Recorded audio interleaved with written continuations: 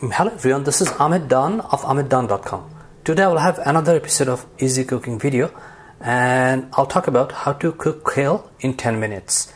If this is your first time or a repeat visit, thank you for your support. On this channel, I'm always trying new and different ideas. If that is something you're interested in, please visit for more.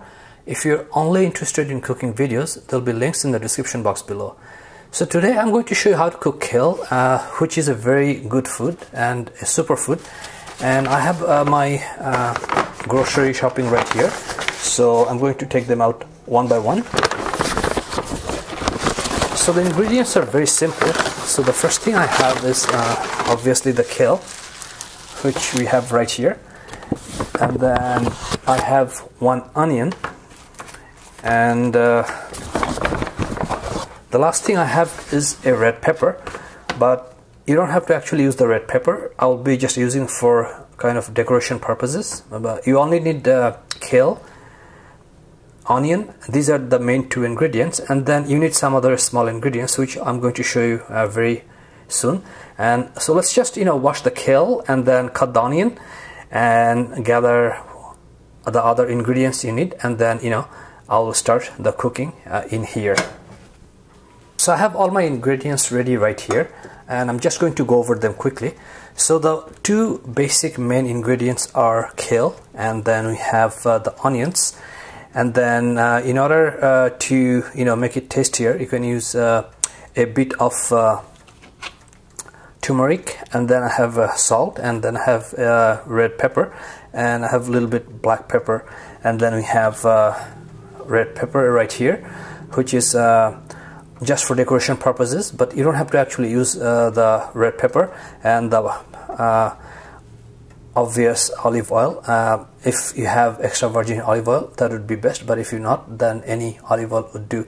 So in terms of quantity, I have here about 2 teaspoons of turmeric, and then 1 half teaspoon of red pepper right here, and even 1/4 teaspoon of black pepper, and then I would say about slightly lesser than 1 teaspoon of salt. Now you don't have to use actually turmeric. You can just even cook kale with onion and black pepper, salt, but I always add turmeric for everything I cook. It's a very healthy spice, and it's one of the best spices you can have. So I really like it, and then it gives lots of taste, and it's very healthy. And then in terms of onion, although I cut the whole onion, but I'm going to be using only about half of it, and then that's how we're going to start cooking. And then let's start the cooking, and I'm targeting to finish everything in 10 minutes from after the preparation. So you can actually cook kale in 10 minutes, and this is one of the best superfoods out there, and this is a very healthy food which I attempt to eat at least once a week, or once a few times every other weeks. So let's start, and then we'll see how it comes out. So just before start, I would like to mention that you have the option to use a non-stick pan, or you can just use a regular stainless steel cookware.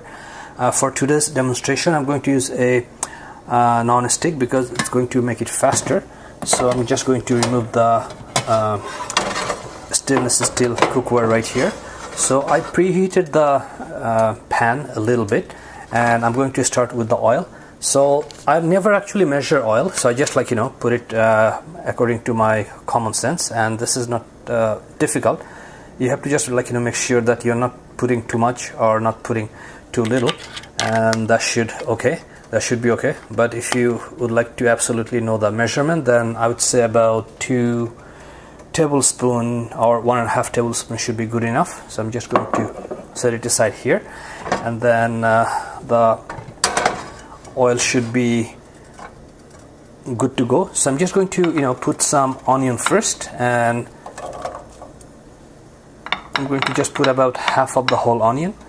I don't need a lot of onion because this is just a vegetable, so you don't have to actually use a lot of onions.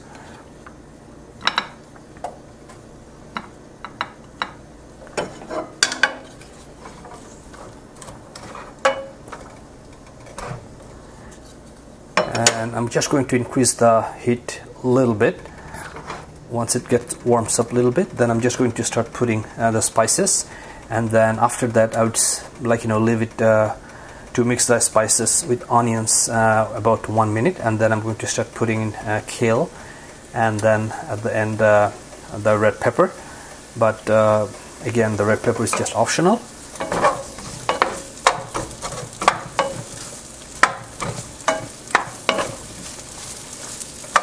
So I'm going to be turning on the ventilation fan just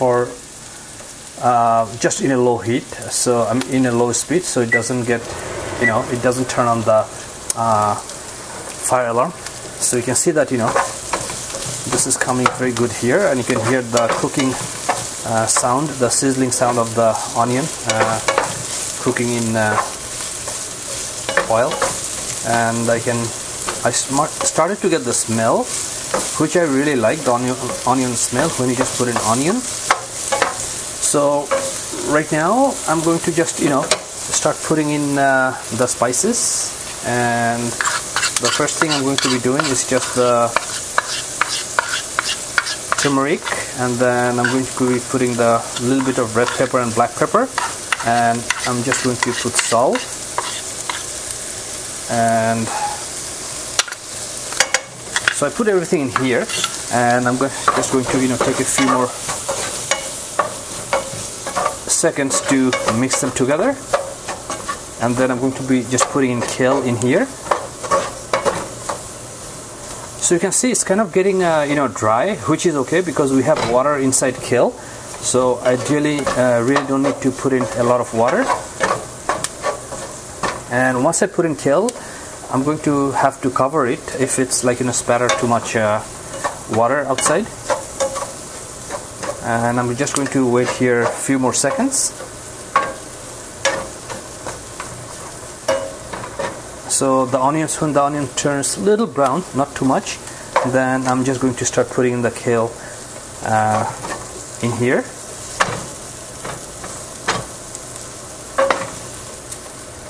And you can see there's slightly a little bit of smoke because it's a little bit dry, which is okay. But if you think that it's started to burn, then you can just add a little bit of water. But right now I'm just going to be putting in the kale.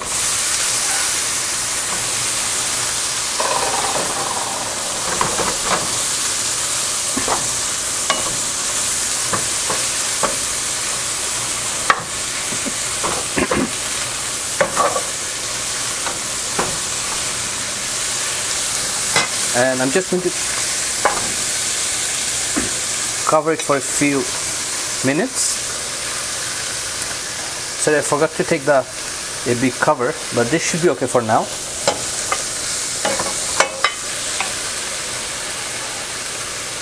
And we'll just wait a few minutes, and then we'll add the pepper.